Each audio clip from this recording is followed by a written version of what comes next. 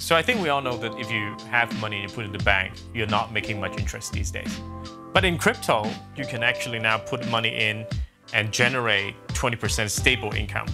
And that idea just fascinates me, and that's why I wrote this paper with Stephen, my friend, who's the CEO of Harmony. My name is Hakwan. I am a neuroscientist. Stephen Tse is my best friend from over 20 years ago when we were in middle school as two young teenagers learning how to code together. When Stephen and I first started writing this paper, I was quite skeptical of the 20% annual yield as well. It almost sounds too good to be true. And I think in the paper, what we try to do is, for me as someone who's not actually in the crypto space, who's not in the tech world, to try to break it down in simple logical terms, how it is even possible. In cryptocurrency space, there is a kind of protocol called proof of stake networks, which is what Ethereum and some of the other major protocols are moving into. You actually try to validate the transactions by proving that you have a stake in the network. You own part of the currency. So if you own a certain amount of currency, it would not be in your interest to lie and to validate bad transactions. And now the interesting thing is in cryptocurrency, all loans are mandated by smart contracts. They're mandated by computer programs. So then if you have just a little bit of money, you don't have to become the validator yourself. You can actually lend the money to the validator. And with that, you earn what is called staking fees. So by just putting down money and lending it to the validators, you can actually make up to 10%. And now the magic of how does it become 20%? I think that's the genius of the Anchor protocol. So Anchor protocol is the major lending protocol on the Terra blockchain. And Terra, the company, actually has a strategic partnership with Harmony. The idea is if you put money into the Anchor protocol as savings, they don't just stake your money, but they lend that money out to other people. They're not just going to let you borrow it based on your credit score. So instead, they want you to be over-collateralized. So you may wonder, why would people want to borrow your fiat stablecoin money in exchange and put down collateral in cryptocurrency? The reason is because when they put down the collateral, they can actually get it back if they don't get liquidated. And I think the incentives are clear that most of those people actually are engaging in leverage trades, and they would do because the market, when the market is going reasonably well, then they put down $2 worth of cryptocurrency, and then they borrow that $1 worth of stablecoin, and then probably they will use it to reinvest into some other cryptocurrencies.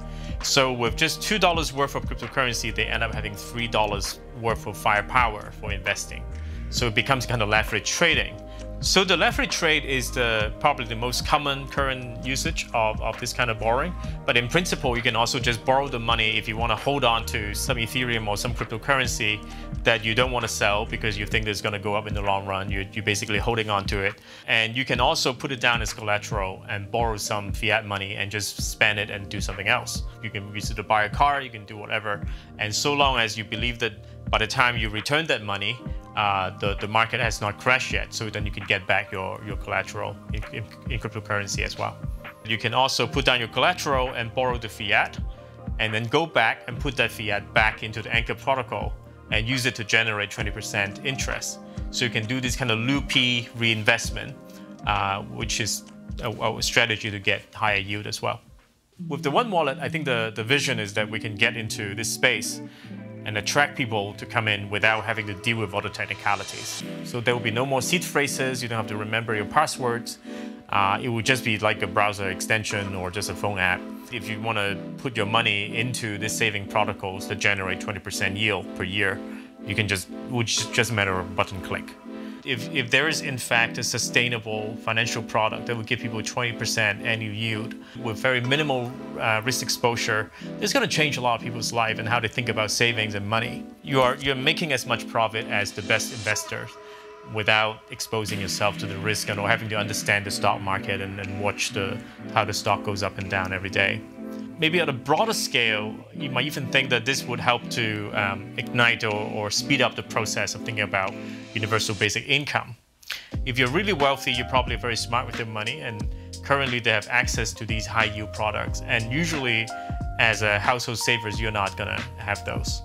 But with this One Wallet, one button click option, you can now suddenly have access to these high yield products too, so to help to level the playing field a little bit. Let's say we actually eventually have a stable coin that is inflation resistant, that is not just stably pegged to the US dollar, but is actually pegged to your purchasing power. Then I can say, well, if you need $50,000 per year to spend, then what I need is a few times that amount as a one-time payment to guarantee the universal basic income for the rest of your life. And I think people talk about universal basic income as a very lofty political, theatrical debate, but quite often the problem is, where does the money come from, right? But if we can actually help to write down and actually, okay, with these protocols via crypto, this is exactly how much you need to sort someone out for the rest of their life at this level of purchasing power per year, then I think it would help to make this goal much more feasible. It's not unthinkable that we can actually just redesign the whole market based on these radical principles. And so if you are interested in the rationale behind, you should check out our paper, which is on arXiv and is downloadable for free. And hope that from there you would start to think about what crypto can do for you financially and also for the world. Not just how we can make 20% per year, but how it's going to redistribute our wealth in maybe a radical way. And I think hopefully that would ignite more discussions and thinking from you guys as well. I'd like to hear what you think, how this is going to change your life, how this is going to change our economy as we see it.